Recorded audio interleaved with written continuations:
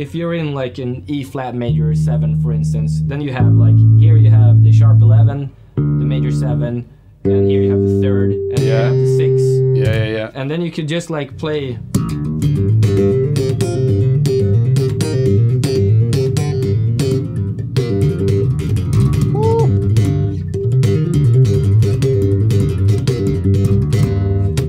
You could think about like to use the open strings from different scales and try to like incorporate those. Them in, yeah. So then you have like in some cases it might be only like one open string that you could use. In that way, like your patterns kind of change depending on what chord you're in. I think that's like a cool approach to it. So yeah, it's absolutely cool. Yeah.